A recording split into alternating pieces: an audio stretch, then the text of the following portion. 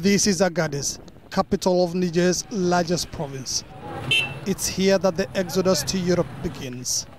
Lying on one of the main routes across the Sahara, Agadez is owned by smugglers. The commodities they deal in are not just goods, but people too. These are some of the migrants the smugglers will soon send northwards to Libya. From Libya, my dream is to get to Italy and eventually France. I wish to complete my studies there. I will be here for a while though, as I have run out of money.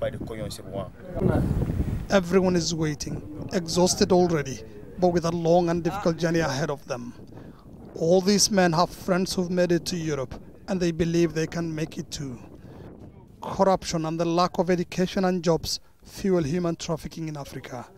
The migrants say the smugglers are fleecing them.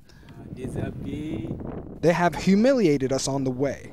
I was forced to strip, and they searched for money and took away all I had. There are numerous police checkpoints too that we've had to pay money at. An estimated 2,000 migrants set out across the Sahara from Agadez every week.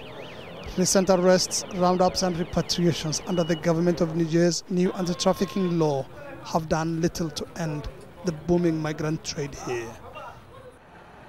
Almost everyone admits it will be hard, if not impossible, to curb smuggling in Agadez. In one of the world's poorest countries and in a town where other opportunities are few and far between, smuggling is a financial lifeline for many local people. Mohammed, Adow, Al Jazeera.